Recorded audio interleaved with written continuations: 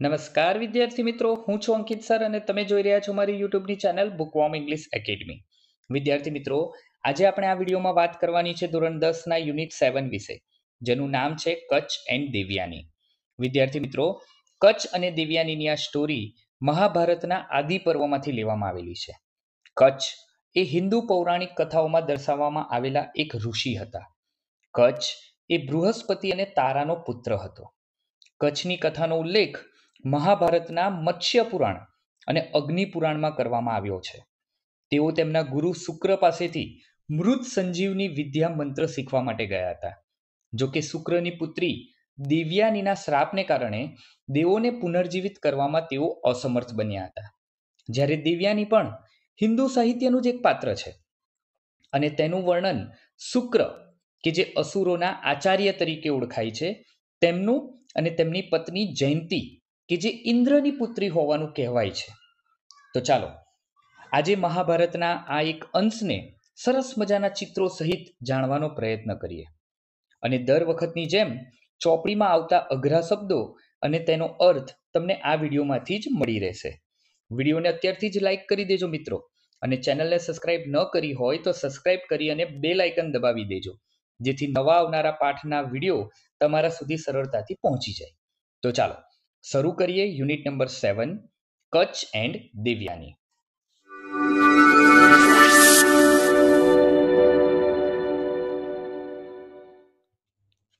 The Devs and Asurs were always fighting with each other.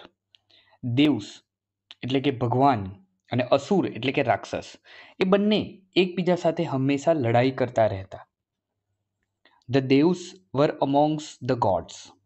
The Asurs were demons. Devs કે જે ભગવાનની તરફેણમાં હતા અને અસુર્સ કે જે રાક્ષસોની તરફેણમાં હતા.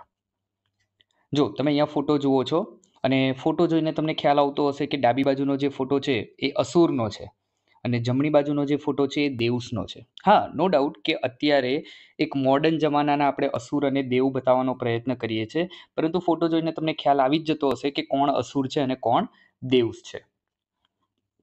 The Asurs var powerful, capable of all kinds of weakness. જે અસુર હતા એ અસુર એટલા બધા પાવરફુલ હતા કે એ અલગ અલગ પ્રકારની દુષ્ટતા કરી શકવા માટે સક્ષમ હતા. સમ of them var great rulers and mighty Kings. અને એમાંના કેટલાક રાક્ષસો એ મોટા મોટા શક્તિશાળી રાજા બનીને બેઠેલા હતા, અને ઘણા બધા એવા પણ અસુર્સ હતા કે જે બીજા લોકો ઉપર રાજ કરતા હતા. In their fight with the Devs, the Asurs had an advantage. They had on their side a great saint and teacher, Sukracharya, who knew the mantra or magic formula for bringing dead people back to life. જો અહીંયા સરસ મજાનો એક શબ્દ આપેલો છે Saint. સેન્ટનો મતલબ થાય સંત. વિદ્યાર્થી મિત્રો, તમારે આની સાથે સાથે બીજો પણ એક શબ્દ શીખવાનો છે, સેજ. સેન્ટનો સિનોનિયમ સમાનાર્થી શબ્દ કહેવાય સેજ. સેજ એટલે પણ સાધુ જ થાય. તો અહીંયા આપણને કહે છે કે in their fight with the devs, એટલે કે જ્યારે અસુરો અને ભગવાન એટલે કે દેવ્સનું જ્યારે યુદ્ધ થતું ત્યારે અસુરોને એક લાભ મળતો. એ લાભ કયો હતો? તો કે દે હેડ on there side a great Saint and teacher, Shukracharya.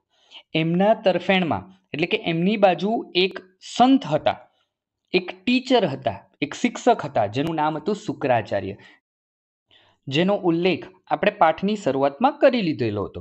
હવે આ શુક્રાચાર્ય કોણ છે? તો કે શુક્રાચાર્ય હુ ન્યૂ ધ મંત્ર ઓર magic formula four bringing dead people back to life.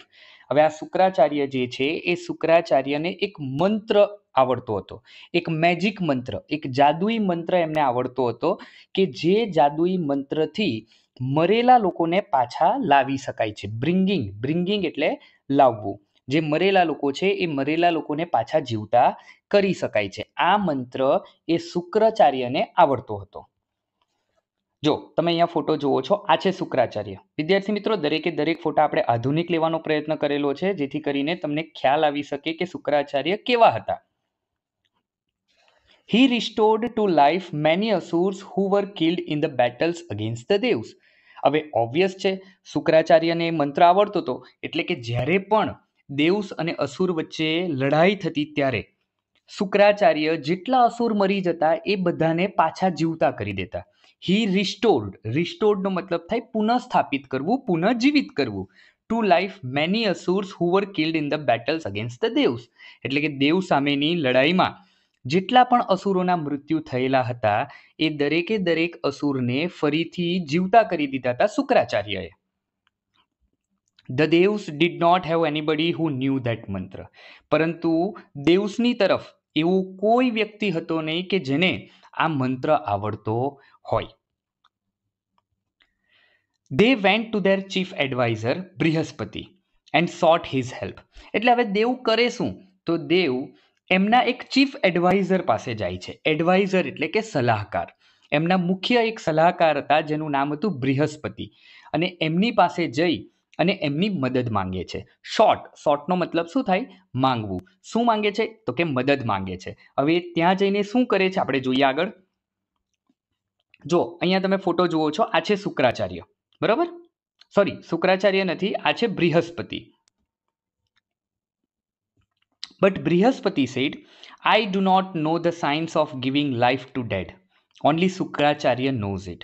એટલે જ્યારે દેવ એ બૃહસ્પતિ પાસે જાય છે ત્યારે બૃહસ્પતિ કહે છે કે મને આવું કોઈ વિજ્ઞાન આવડતું નથી, મને આવું કોઈ જ્ઞાન મારી પાસે છે નહીં કે જેના થકી હું મરેલા લોકોને જીવતા કરી શકું. આ જ્ઞાન એ ફક્ત શુક્રાચાર્ય જાણે છે. Somebody from your side should go to him and stay with him as his student and learn the secret.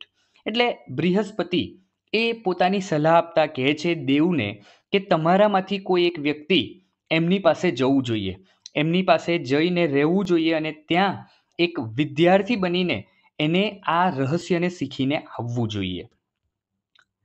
We have nobody with us to undertake such a difficult task.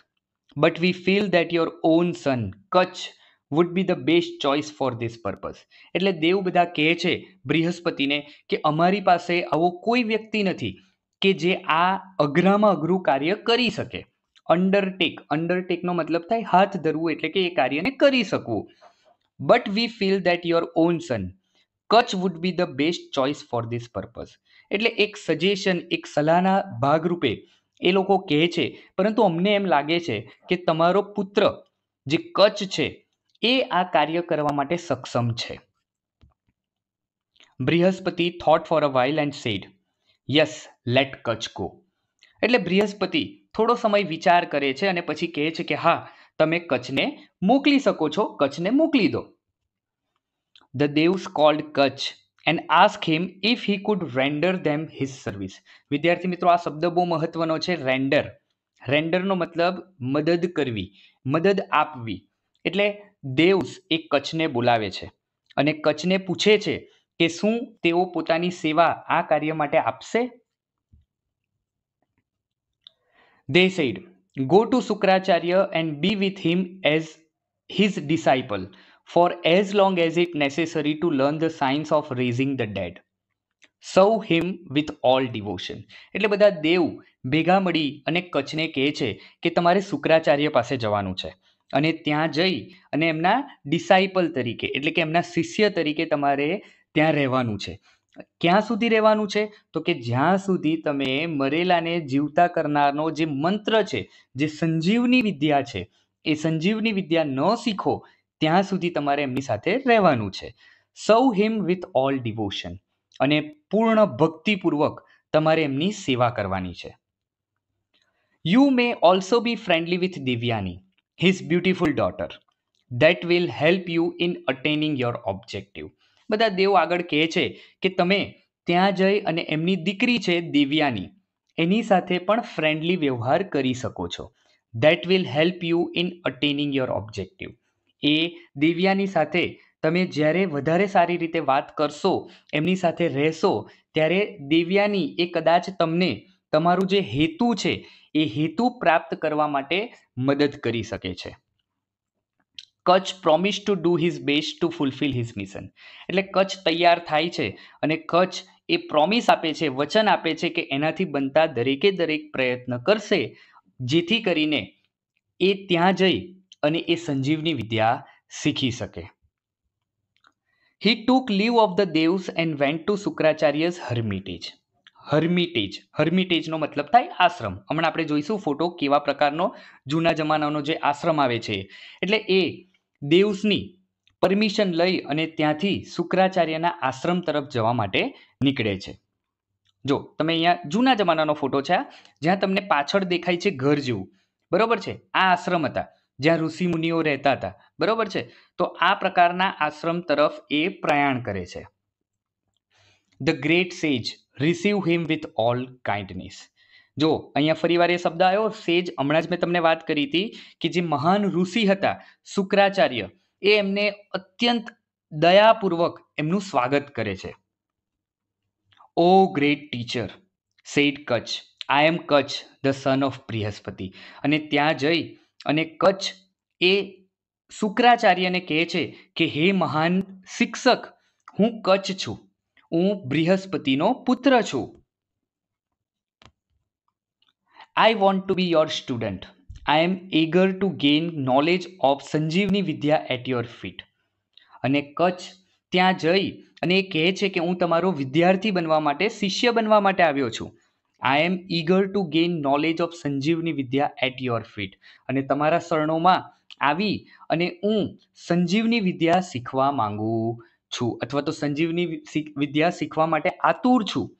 ગેઇનનો મતલબ થાય મેળવવું. જો વિદ્યાર્થી મિત્રો, અહીંયા તમને એક વસ્તુ ખબર પડતી હશે, જ્યારે કચ્છ જાય છે એક સારા હેતુથી જાય છે, બરોબર છે. અને આ જૂના જમાનાની મહાભારતની વાત છે, તો અહીંયાથી આપણને ઘણું બધું શીખવા પણ મળે છે.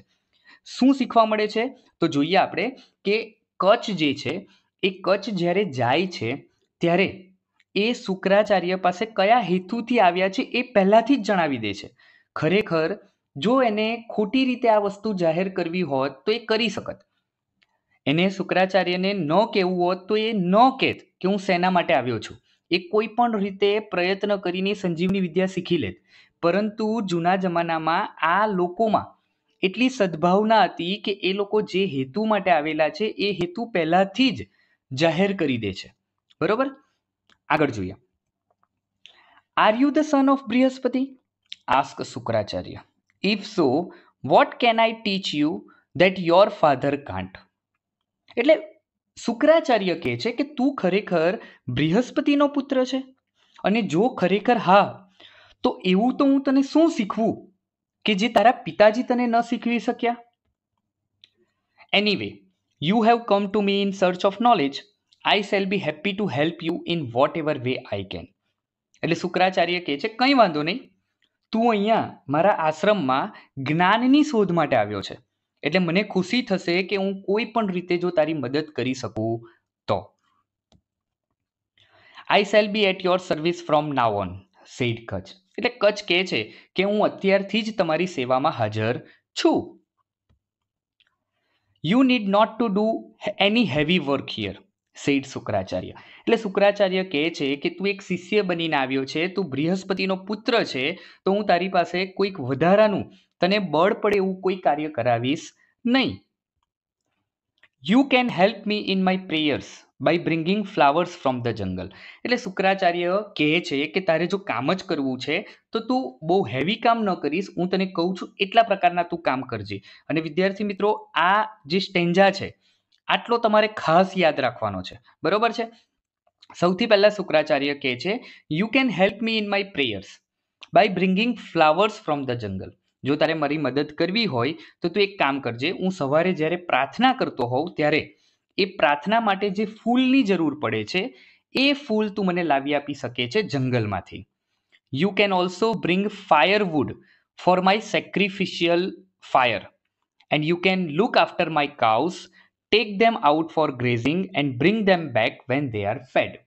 3 પ્રકારના કાર્ય કહે છે. એક પ્રકારનું આપણે જોયું, બીજું આપણને કહે છે you can also bring firewood for my સેક્રિફિશિયલ fire. સેક્રિફિશિયલ ફાયરનો મતલબ શું થાય? યજ્ઞ. જ્યારે ઋષિ મુનિઓ યજ્ઞ કરતા હોય, હોમ કરતા હોય, ત્યારે એમાં જે બળતણની જરૂર પડે છે, લાકડાની જરૂર પડે છે, એ લાકડું તું મને લાવી આપી શકે છે. અને ત્રીજું કાર્ય કહે છે કે you can look after my cows. મારી જે ગાયો છે એ ગાયોની તું સંભાળ રાખી શકે છે. Tech them out for grazing and bring them back when they are fed. એટલે કે જો તું ઈચ્છે તો એમને બહાર ગ્રેઝ કરવા માટે એટલે કે ચરવા માટે લઈ જઈ શકે છે. અને જ્યારે એ પૂરું થાય કાર્ય ત્યારે તો એમને ઘરે પાછો લાવી શકે છે. એટલે આવા 3 પ્રકારના કાર્ય એ શુક્રાચાર્ય સૂચવે છે કચ્છને કે તું આટલા 3 પ્રકારના કાર્ય મારા માટે કરજે. આઈ shell try to do everything to your satisfaction sad Kutch. એટલે કચ્છ કહે છે, એમની આજ્ઞા માનીને કહે છે કે મારાથી બનતા હું દરેકે દરેક પ્રયત્ન કરીશ જેથી તમને સંતોષ મળે. Thus Kutch began to live with Shukracharya. અને આ રીતે કચ્છ એ શુક્રાચાર્ય સાથે રહેવા લાગે છે. Because of his keen devotion and good service, he won the favor of Shukracharya. હવે થોડો સમય વીતી જાય છે, એમની સાથે રહે છે, એમને ઘણા બધા કાર્ય કરવામાં મદદરૂપ થાય છે, ત્યારે આપણને કહે છે કે શુક્રાચાર્યની ભક્તિ અને સારી સર્વિસને લીધે એ શુક્રાચાર્યનું દિલ જીતી જાય છે. Kutch was young, handsome and very intelligent. And no wonder Devyani fail in love with him at first site. હવે કચ્છની વાત કરે છે, એનું ડિસ્ક્રિપ્શન આપણને આપે છે કે કચ્છ કોણ હતા, તો કે કચ્છ એક યુવાન હતો, એકદમ હેન્ડસમ દેખાવડા હતા અને સાથે સાથે વધારે પડતા ઇન્ટેલિજન્ટ એટલે કે બુદ્ધિશાળી હતા. And no wonder Devyani fail in love with him at first site. અને જ્યારે દેવયાની કચ્છને જુએ છે ત્યારે દેવયાની એના પ્રેમમાં પડી જાય છે. But Kutch was a student and he could not respond to her લવ. પરંતુ કચ્છ અહીંયા એક શિષ્ય બનીને આવ્યા છે અને જેના શિષ્ય બન્યા છે એમની દીકરીને એ પ્રેમ કરે છે એવું એ બતાવી શકે એમ છે નહીં. એટલા માટે દેવયાનીના પ્રેમનો એ કોઈ જવાબ આપી શકતા નથી. All the same Kutch like Har and considered Har a friend. હવે સામે છેડે કચ્છ પણ દેવયાનીને પ્રેમ કરતો હોય છે, પરંતુ એને એક મિત્ર તરીકે જુએ છે. કન્સિડર એટલે કે ધ્યાનમાં લેવું. હી gathered flowers and fruits for her and help her in her household duties. હવે જ્યારે કચ્છ શુક્રાચાર્યની પ્રાર્થના માટે જ્યારે પ્રાર્થના માટે ફૂલ મંગાવે છે, ત્યારે એ જંગલમાં ફૂલ લેવા જાય છે, ત્યારે એ કચ્છ ક્યારેક ક્યારેક દેવયાની માટે પણ ફૂલ લઈને આવે છે, ફ્રૂટ લઈને આવે છે અને એના ઘરના જે કાર્ય છે એ ઘરના કાર્ય કરવામાં પણ કચ્છ એ દેવયાનીની મદદ કરતો હોય છે. Sometimes they would wander about the jungles and at times they sang and danced together. જો સરસ મજાની અહીંયા આપણને લાઈન આપેલી છે કે ક્યારેક ક્યારેક એવો પણ સમય હતો કે કચ્છ અને દેવયાની બંને જંગલમાં જતા અને બંને ત્યાં જઈ અને ગીતો ગાતા, નાચતા, કૂદતા, મજા કરતા. આ શબ્દ એક વિદ્યાર્થી મિત્રો યાદ રાખજો, વેન્ડર. વેન્ડરનો મતલબ થાય ભટકવું, અને આ શબ્દ એ તમારા નિયરેસ્ટ વર્ડ માટે સૌથી મહત્વનો છે. બરાબર, ચાલો આગળ વધીએ. In course of time, the Asurs found out why Kach was staying with Shukracharya. હવે આ બધો સમય પૂરો થયો. કચ્છ એ શુક્રાચાર્ય અને દેવયાની સાથે બહુ સારી રીતે રહેતો હોય છે.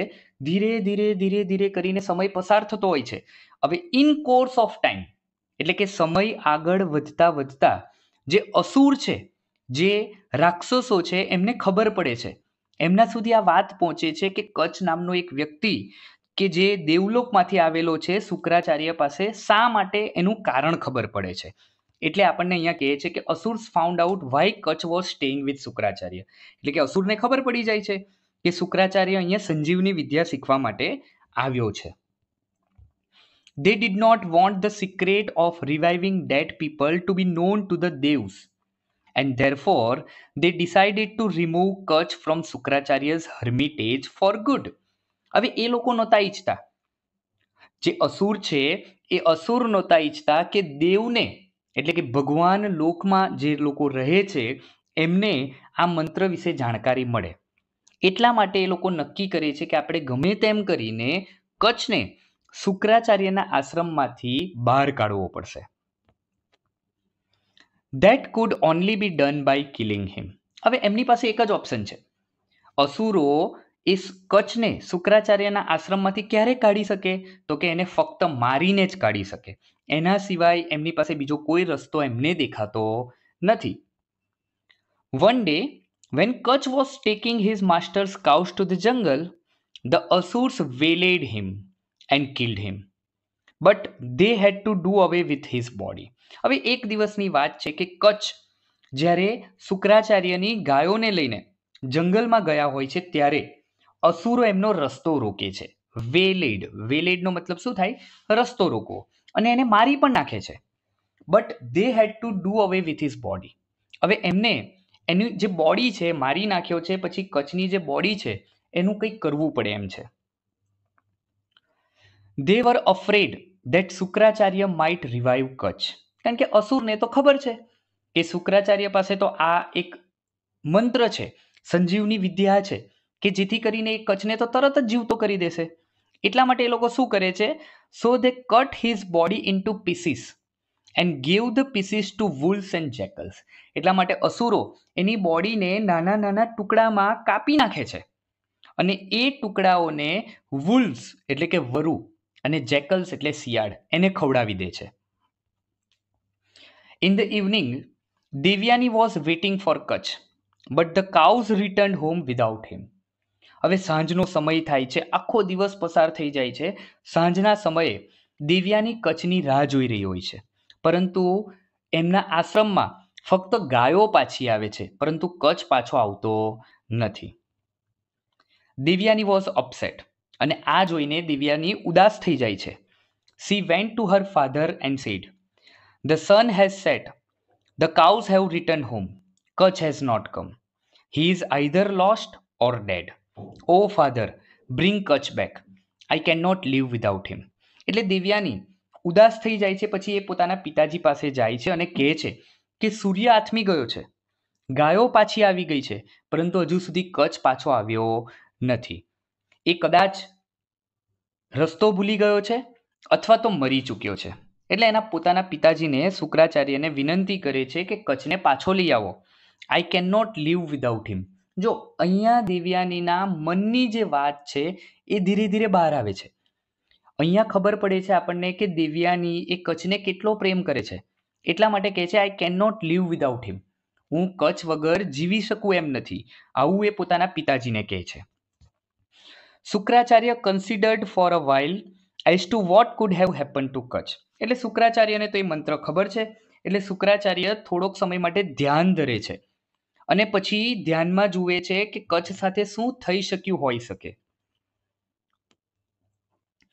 He felt that Kach was dead and said, I shall bring him back to life. Wait a little. અને જ્યારે ધ્યાન ધરતા હોય છે ત્યારે એમને ખબર પડે છે કે કચ્છનું મૃત્યુ થયું છે. એટલા માટે દેવ્યાનીને કહે છે કે કચ્છ મરી ચૂક્યો છે, એક સેકન્ડ વેઇટ કર, હું અત્યારે જ એને જીવતો કરું છું. Then he silently said the secret મંત્ર ઓર મેજિક ફોર્મ્યુલા. અને ત્યારબાદ એ મનમાં ને મનમાં ધ્યાન ધરીને શુક્રાચાર્ય સંજીવની વિદ્યા જે મંત્ર છે એ મંત્ર બોલે છે અને તરત શું થાય છે તો જોઈએ આપણે. At once Kutch appeared before the master. અને જેવો એ મંત્ર પૂરો થાય છે કે તરત કચ્છ એ પોતાના માસ્ટર પોતાના શુક્રાચાર્યની સામે આવીને ઊભો રહી જાય છે. When Devyani asked him why he was late, he said, the Asurs killed me, cut my body into pieces and fed the wolves and jackals with them. એટલે કે જ્યારે દેવયાની એને પૂછે છે કે તું ઘરે પાછો કેમ નહોતો આવ્યો, એટલા માટે કચ્છ જવાબ આપે છે કે અસુરોએ મને મારી નાખ્યો હતો. મારી બોડીને કટ કરીને ટુકડા કરીને એને વુલ્સ વરુ અને શિયાળને ખવડાવી દીધા હતા. When the great saint summoned me, I came out of the wolves and jackals, tearing their bodies, and now I stand before you. વિદ્યાર્થી મિત્રો, હવે આ કઈ રીતે થયું એ આપણને ખ્યાલ નથી, પણ આ મહાભારતની વાત છે તો ઓબ્વિયસ છે કદાચ આ સાચી હોઈ શકે, પરંતુ અત્યારના લાઈફમાં જોવા જઈએ તો આ વસ્તુ આપણને સાચી લાગે એવી છે નહીં. એ શું કહે છે કે જ્યારે એક મહાન સંતે મને બોલાવ્યો ત્યારે હું વરુ અને શિયાળના પેટમાંથી એમની બોડીને ફાડીને હું અત્યારે તારી સામે ઊભો છું. હવે ઓબ્વિયસ છે કે કઈ રીતે કોઈક મૃત વ્યક્તિ એ પ્રાણીના શરીરમાંથી પ્રાણીના શરીરને ફાડીને કઈ રીતે બહાર આવી શક્યો એ આપણે જાણતા નથી, પરંતુ મે બી સાચું હોઈ શકે, કારણ કે ભૂતકાળના સમયમાં મહાભારતના સમયમાં આવું બધું આપણે ઘણી બધી વાર જોયું છે, ઘણી બધી જગ્યાએ આપણે આ વસ્તુ પ્રૂવ પણ થયેલી છે. બરોબર, આગળ વધીએ. Kutch continue two live with Shukracharya and Devyani, અને ત્યારબાદ કચ્છ ફરીવાર શુક્રાચાર્ય અને દેવયાની સાથે રહેવા લાગે છે. But the Asurs did not keep quite, પરંતુ અસુરની હાર થઈ હતી એટલા માટે અસુર ચૂપ બેસે એવા હતા નહીં.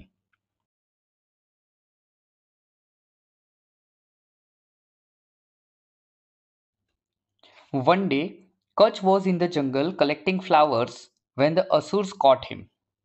They killed him and grinding his body into paste. They mixed it with the waters of the ocean.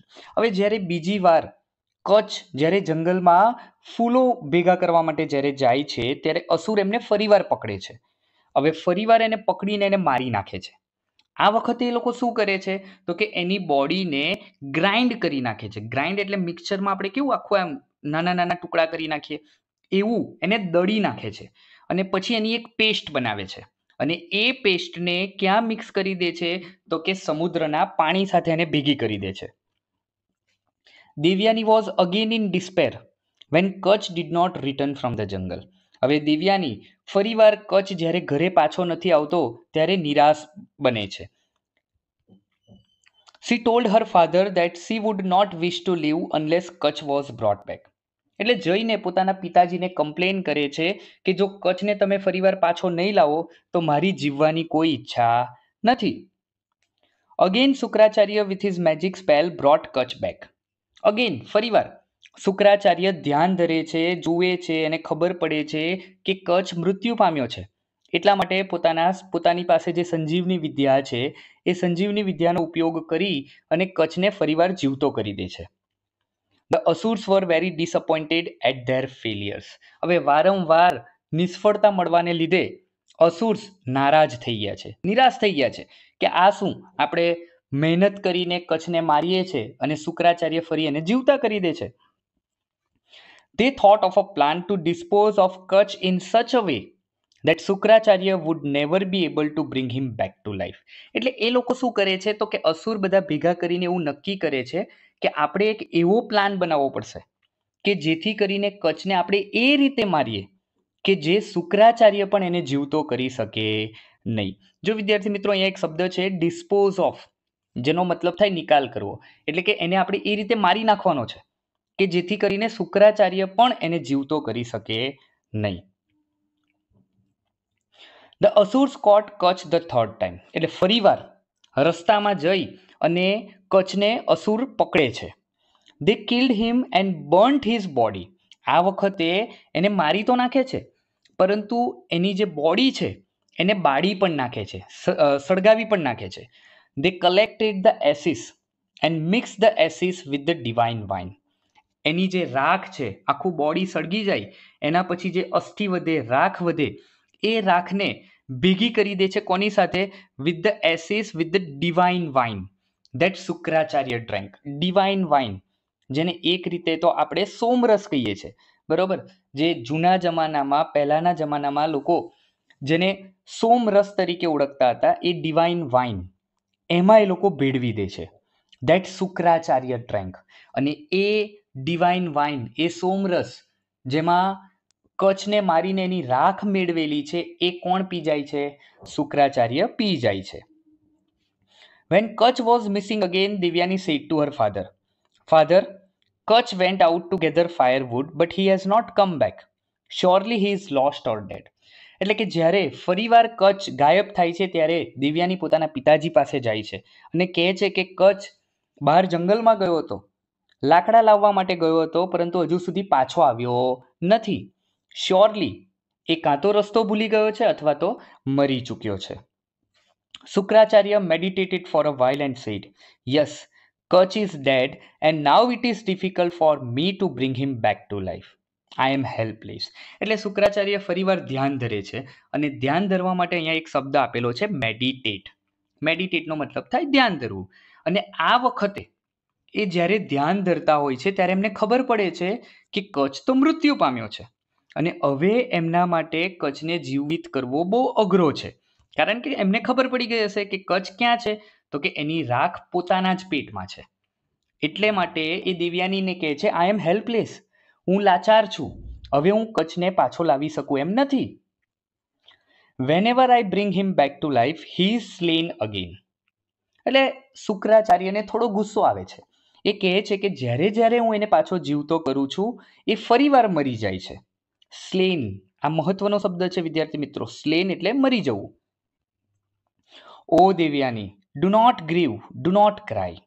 એટલે દેવયાનીને સમજાવતા કહે છે કે દેવયાની, તું નિરાશ ન થઈશ, તું રડીશ નહીં. You should not distress your self for a mortal. એ પોતાની દીકરીને કહે છે કે તારે એક નશ્વર વ્યક્તિ માટે પોતાની જાતને તકલીફ આપવાની જરૂર નથી. એક સરસ મજાનો શબ્દ છે મોર્ટલ. મોર્ટલ એટલે એક એવો વ્યક્તિ થાય કે જેનું મૃત્યુ નિશ્ચિત છે. અને આનું વિરુદ્ધાર્થી થાય ઇમમોર્ટલ. ઇમમોર્ટલનો મતલબ થાય અમર, કે જેનું ક્યારેય મૃત્યુ આવવાનું નથી. એવા વ્યક્તિને આપણે ઇમમોર્ટલ કહેતા હોઈએ છીએ. તો અહીંયા એ સમજાવતા કહે છે, શુક્રાચાર્ય પોતાની દીકરીને સમજાવતા કહે છે કે તું તકલીફ ન લે, એ તો એક નશ્વર વ્યક્તિ છે. Gods R aware of your beauty, any one of them May propose to you. અને આગળ શુક્રાચાર્ય કહે છે કે જે દેવલોક છે એ દેવલોકમાં જેટલા ભગવાન છે એ ભગવાનને તારી સુંદરતા વિશે ખબર છે. કોઈ પણ એક વ્યક્તિ, કોઈ પણ એક દેવ આવી અને તને પ્રપોઝ કરી શકે છે.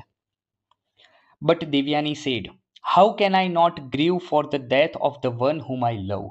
અહીંયા પહેલી વાર દેવયાની એ પોતાના મનની વાત કરતા કહે છે. આગળ પણ આપણે જોયું હતું કે કચ્છ પ્રત્યેનો એનો જે પ્રેમ છે એ પોતાના પિતાજીની આગળ જાહેર કરે છે, પરંતુ અહીંયા ખુલ્લા દિલથી એ પોતાના પિતાજીની સામે કહે છે કે હું કઈ રીતે શોક ન મનાવું એવા વ્યક્તિ માટે કે જે વ્યક્તિને હું પ્રેમ કરું છું, અને એ વ્યક્તિનું મૃત્યુ થયું છે તો હું નિરાશ કેમ ન થઉં.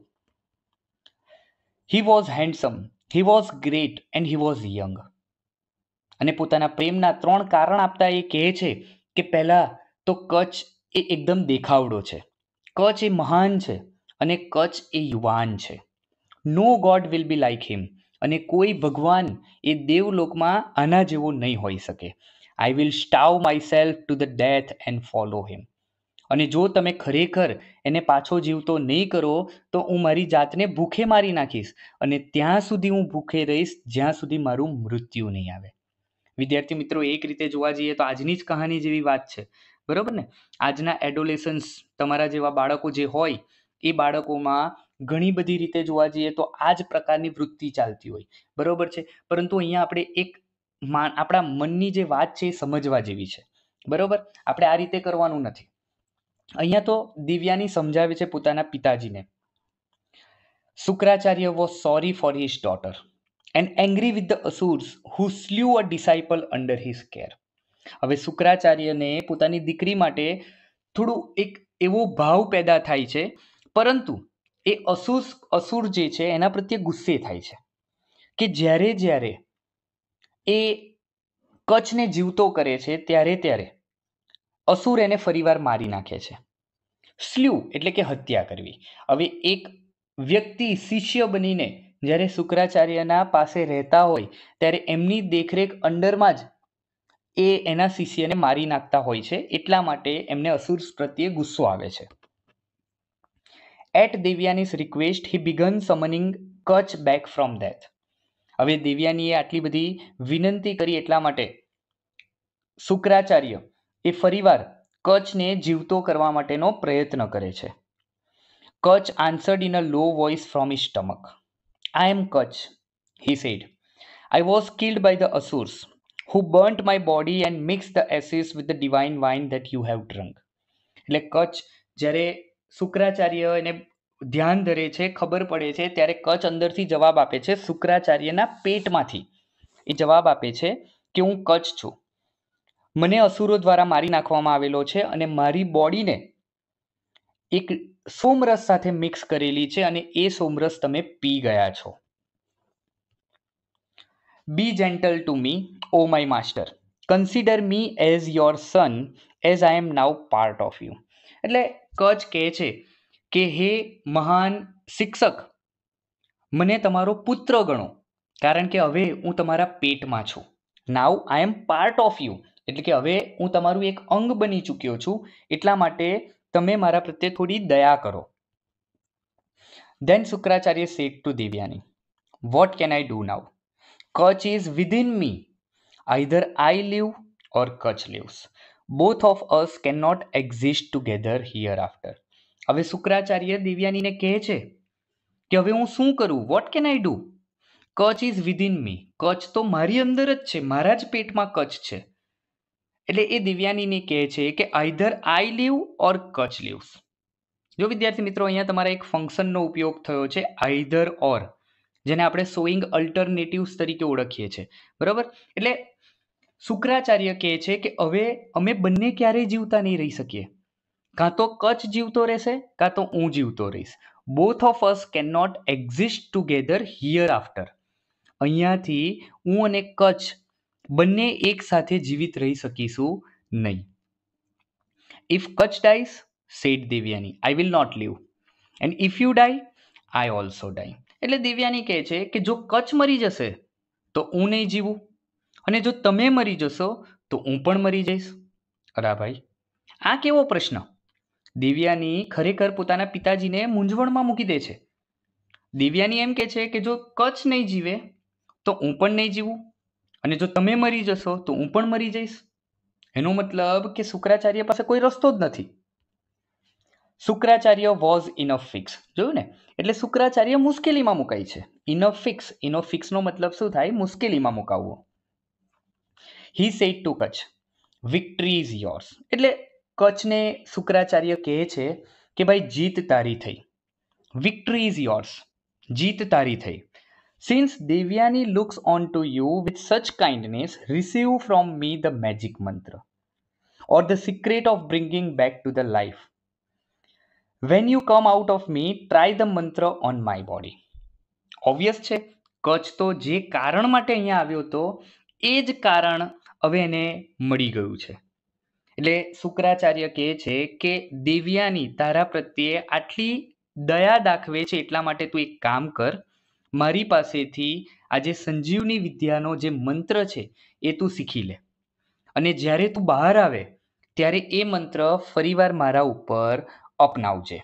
હવે ઓબ્વિયસ છે, આગળ જ દેવે કીધું તો આપણને યાદ છે પાઠની શરૂઆતમાં કે તું બની શકે તો દેવ્યાનીનો ઉપયોગ કરી શકે છે, કે જેથી કરીને તારો જે હેતુ છે એ હેતુ પૂરો થઈ શકે.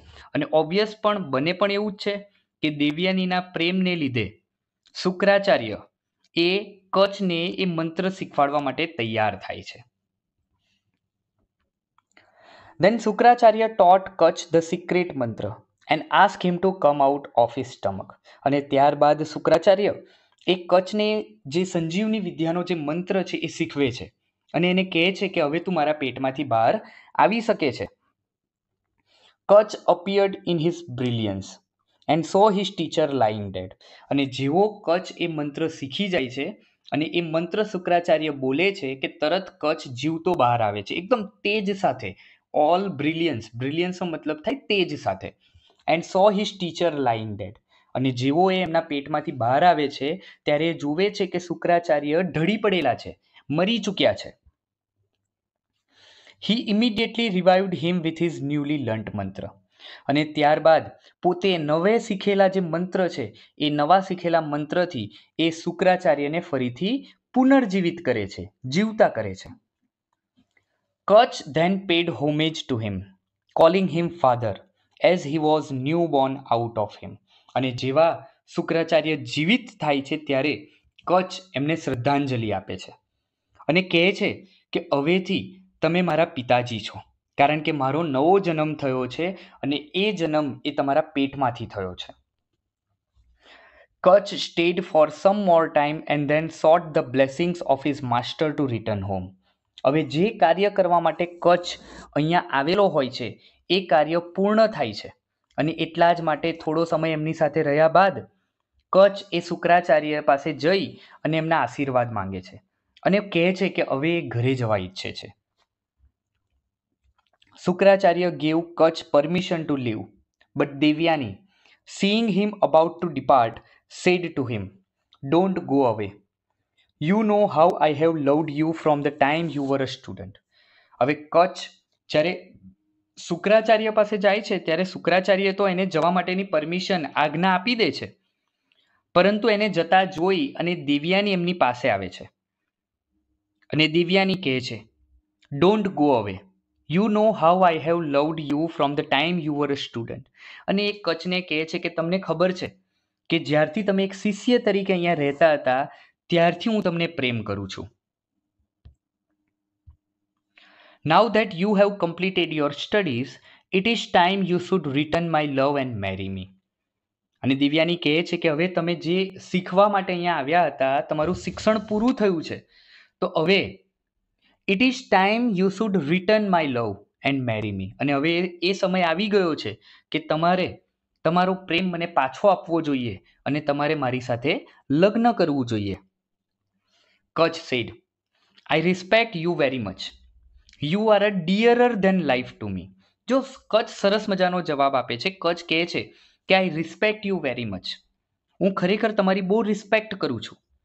You are ડિયરર than life to me, તમે કદાચ મને મારા કરતાં વધારે પ્રિય છો.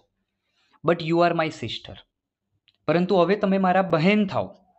Both of us came out of your father, કારણ કે બંનેનો જન્મ એ તમારા પિતાજી થકી થયેલો છે.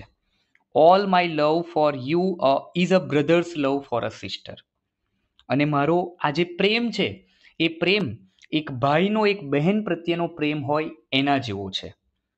કદાચ માઇટ બી પોસિબલ કે આ વાક્ય સાંભળીને તમે કદાચ હસતા હશો, બરોબર ને? એક્ઝેક્ટલી સાચી વાત છે. હસવું જોઈએ, કારણ કે અત્યાર સુધીની જે સ્ટોરી આપણે જોઈ જેના માટે દેવ્યાની મરી જતી હતી, મરવા માટે તૈયાર હતી, એ વ્યક્તિ જ્યારે આવું કહે અને દિવ્યાનીને ગુસ્સો આવે એ સાચી વાત છે. બટ આ એક સ્ટોરી છે, એમાં આપણે કંઈ કરી નહીં શકીએ. ચાલો આગળ વધીએ.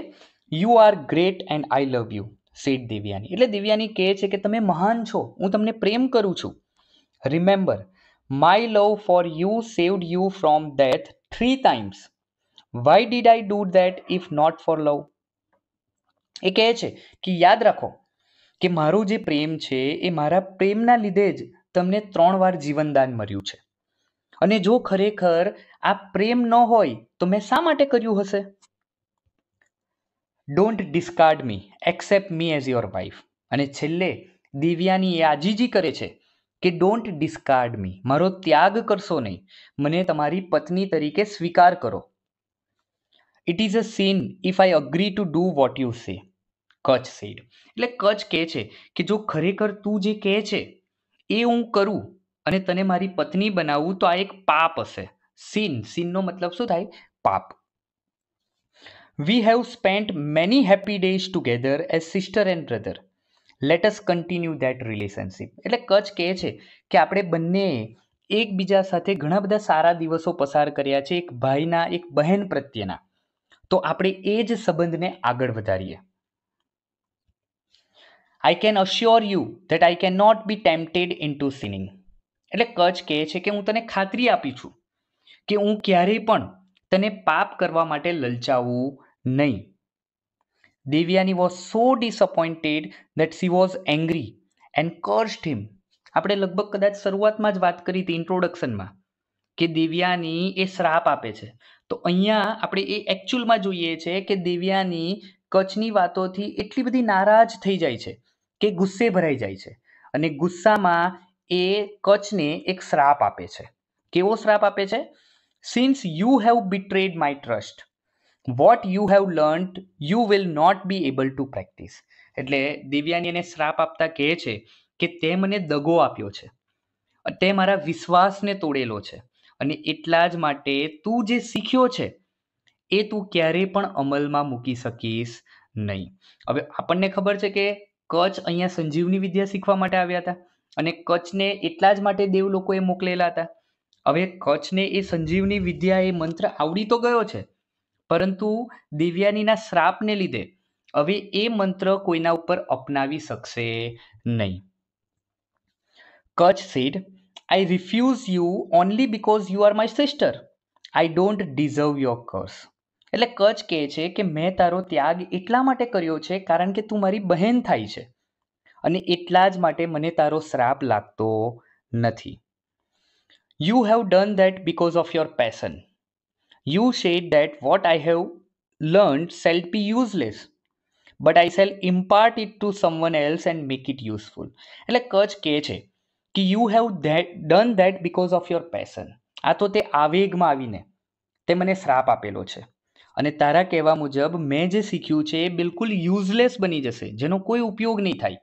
But I shell impart it to someone else. એનો કહેવાનો મતલબ એમ છે, કચ્છનો કહેવાનો મતલબ એમ છે કે તે શ્રાપ મને આપ્યો છે, અને મેં જે શીખ્યું છે એ હું ઉપયોગમાં નહીં લઈ શકું, પરંતુ હું એક કામ કરીશ કે આ નવા શીખેલા મંત્રને હું કોઈક બીજાને શીખવાડી દઈશ. ઇમ્પાર્ટનો મતલબ થાય બીજાને આપવું, અને એ મંત્રનો અમે ઉપયોગ કરી શકીશું.